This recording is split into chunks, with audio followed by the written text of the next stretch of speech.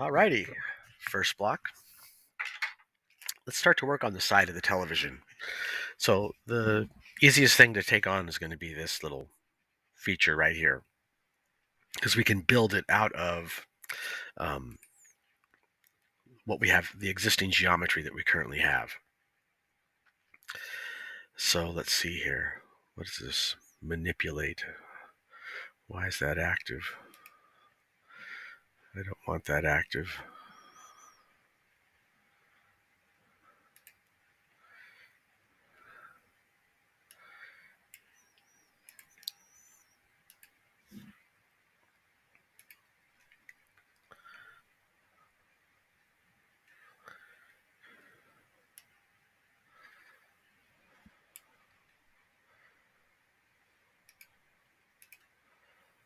There we go. I just had some buttons turned on here I didn't need to have turned on.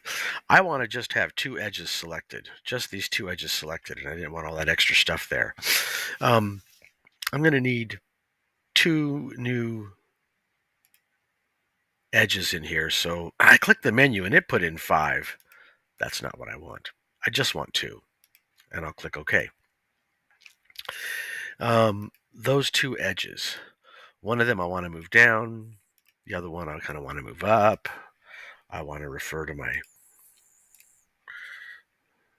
reference image just to see how, let's see. The middle of the TV is about right there. So this is kind of like, it goes from the middle to under the middle. So like down to about there. About like that size from the top to the bottom. And what I'm looking at right here is I'm looking at where is this horizontal line and where is that horizontal line, and it's a fairly good length. It definitely starts above the middle of the TV and it ends below the middle of the TV. So if I come over here and look and see what I've got, it starts above the middle of the TV and it ends below the middle of the TV, and it's fairly long. All right. Now I want to connect those two edges. So I will click the connect menu, and last time I put in 2, but I'm not seeing, it's not giving me more edges. I know why. No problem. Let's select those 2 edges and hit the connect menu. There we go.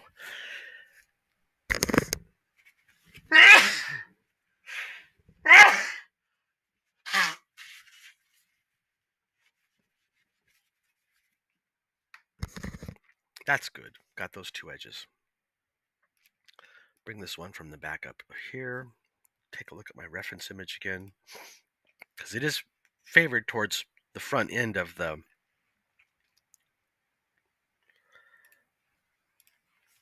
TV. So I think I've got it about in the right place. So I'm going to click on polygons here, and what do you know? Now I've got a polygon right here. I can even adjust the movement there. If I go back to edges and if I grab this edge, make sure I get the whole edge from the top to the bottom. I can move the whole thing down a little bit. Get back on polygons. And with that polygon selected right there, I want to do I think I want to do an inset. That's what I think I want to do.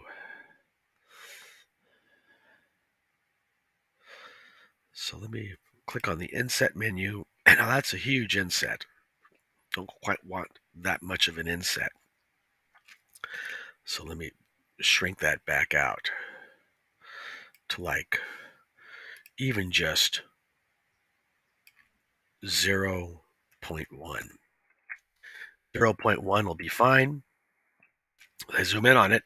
That looks pretty good. 0.1 does look pretty good. And I'm going to hit the plus symbol just to do one more 0.1, and then I'm going to click my check mark.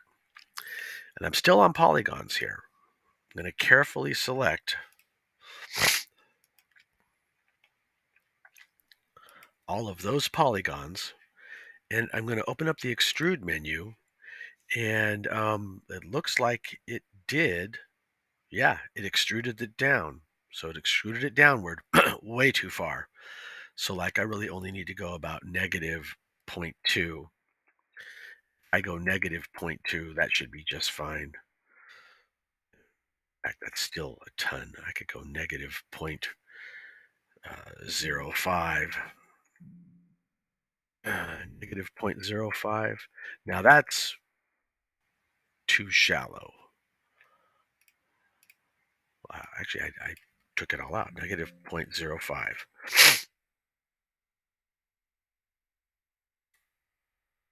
Oops. Stop that. Somehow I lost my selection. Better pay attention to what I'm clicking on. I want those polygons. I want those polygons. And I want to do the extrude menu on those polygons. And right now it's taking it to negative zero point 0.5, which I think looks kind of okay.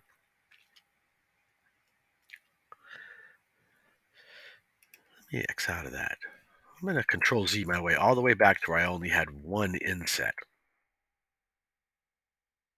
Like I'm going to go back to, there we go, one inset. Just with one inset. Just with one inset. That's all I want, one inset. And I'm going to select these 4 polygons. It's good for you to see me fail. And I will hit the extrude menu. And it still wants to take it to 0.8, but I'll take it to 0.1. Negative 0.1. That pushes it in just a little bit. And I'll click the check mark. And then let me come here and get a side view on the television and hit the render button and see how this is looking. I should be able to see this cut in the side of the TV now.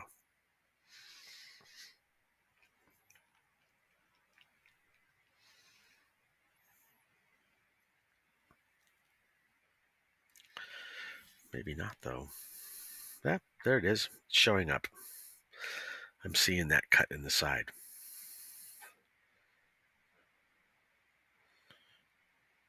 Because I'm doing this HD TV render, it sure does take a long time now, doesn't it? Yeah, so I may go back to my render settings and I may change that so that it's not going to be taking quite so much time to render, because this render is really eating up the clock. I'm going to open up the render settings menu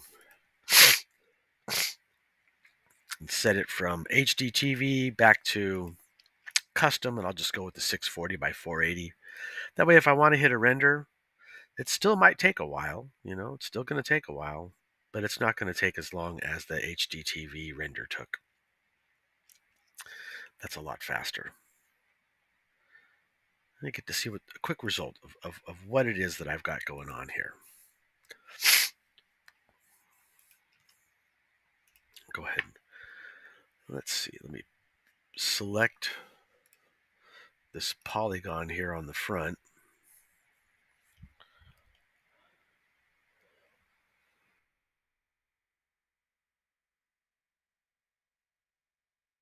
I think I'm going to get my move tool, and I'm going to push that extrusion back just a little bit further. I'm going to sink it in there. I want to get some nice shadows happening here. And then I'm going to pick this polygon on the front, and I'm going to grab the scale tool, and I'm going to scale it.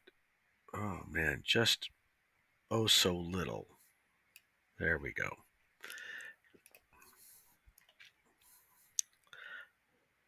All right. And quick render again to see how this is looking. I just want to, at the bottom, I really couldn't see the shadow on the bottom that would have been generated by the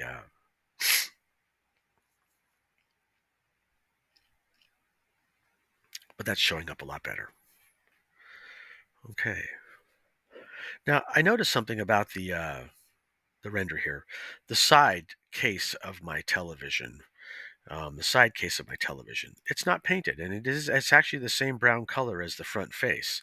So I'm going to zoom out a little bit here, and I'm going to go ahead and I'm going to select polygon, and I want to get all of the polygons here along the side. Now let me be careful. Let me double check. I've got ignore back facing off, so That means I missed that polygon, and I missed that one too. And let me get the back as well. Turn off the scale tool so we don't start. Okay, so now got all those faces selected right there. I'm going to open up my material editor. I pressed the M key, patiently waiting. I can see the spinning wheel now. Max is thinking about it, opening it up for me. There's gold, dark brown. Dark brown was what I used. This is going to apply it where I wanted it.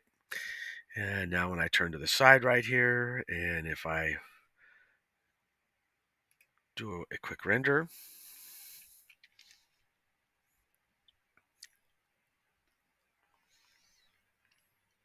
there we go. And I can see that little square there in the side of the TV. All right, looking pretty good. And the TV is now looking kind of like brown all around as well. Now, I'm going to call that a save file, save as, hit my little plus symbol right here, and I'll be back in a minute to start doing the dials.